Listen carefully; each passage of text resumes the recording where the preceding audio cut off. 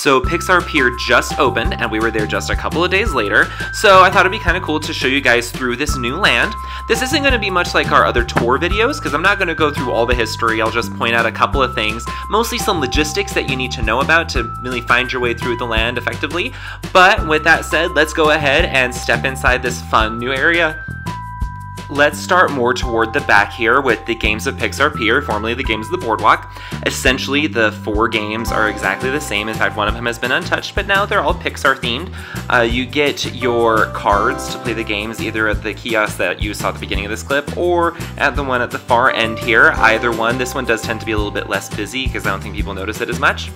This is kind of like the heart and soul of Pixar Pier right here. However, it's still not finished. From here, I mean, you get to see the stage where the Pixar Harmonic Orchestra plays sometimes, but beyond that, you'll see the early vestiges of Bing Bong Sweet Stuff, the new candy store that's going to be opening up, and beyond that is where Inside Out headquarters is going to be, but it's not yet done, and that's not going to be done until next year, so there's still a big purple wall up.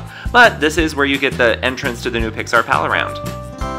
As you move on from the back, you're going to pass the new Angry Dog stand, has some spicy hot dogs, and you'll also come to, of course, Toy Story Midway Mania. It's got a new paint job. They also redid the layout of the line a little bit, so that now the line does not directly go in front of Mr. Potato Head, so now everyone does, so it works a little bit better. I know he's turned off here in this clip, but he actually was on every other time we went past, and it works better.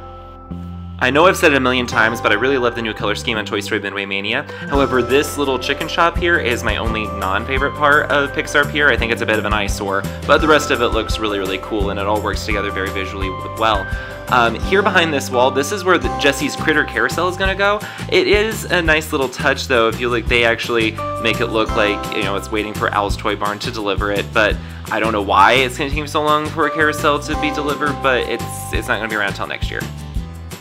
Fast passes are now distributed in the same place as they were for Toy Story Midway Mania, only now they're for both that ride and the Incredicoaster, so you just need to check the signage in the line before you get in, and the signage on the machine.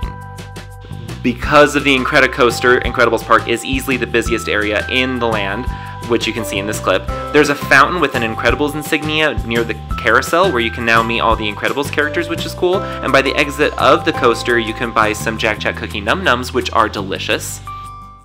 Of course, you have to stick around just outside to watch the Incredicoaster take off, and it has a really cool water effect as it goes by as well.